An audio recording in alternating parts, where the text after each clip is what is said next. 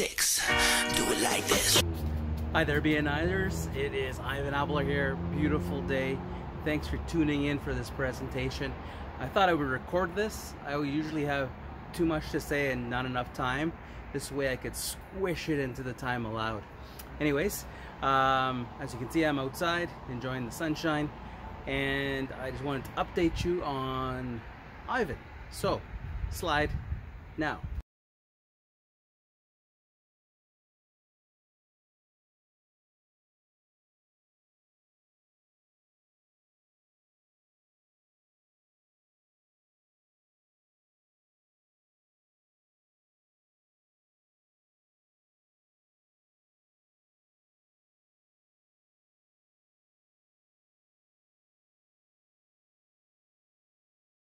I have 5 tips on getting your home sold.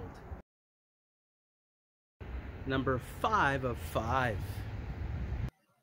You need to declutter. Minimize everything in every room. Put it in bins. Put it in the garage. Put it in the garbage. Minimize, minimize, minimize. 4.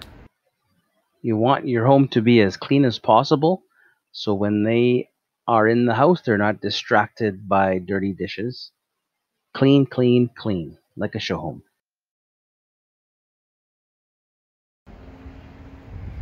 3.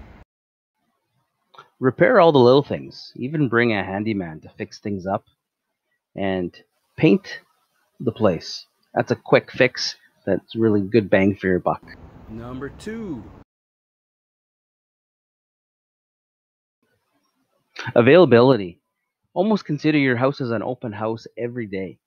If somebody wants to look at it, get out of your pajamas and run out the house. Make sure that nobody misses an opportunity to view the house. Number 1. Price is king. There's so many other options. Your price has to be laser accurate. Make sure you listen to your agent. How about some quick stats? Obviously 2019 to 2020, the first 6 months are a little bit different. So here's a slide outlines some differences. All right, so this is a pretty busy slide, but what I want to touch on this is sales. So April was off about 55% from last April in sales. May about 43%.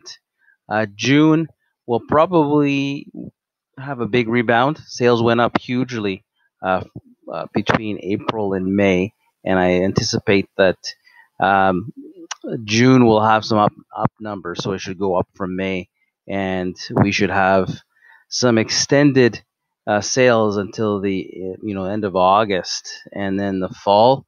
Who knows what we have there, but we should have a run of some pretty good numbers. This past weekend, I know that we had about 9 multiple offers, and that's just the ones I knew about. So keep an eye on it. I can keep you up to date.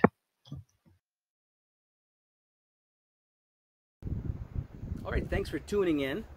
Hopefully there's some value there. Hopefully you feel comfortable sharing my contact information with any buyers or sellers.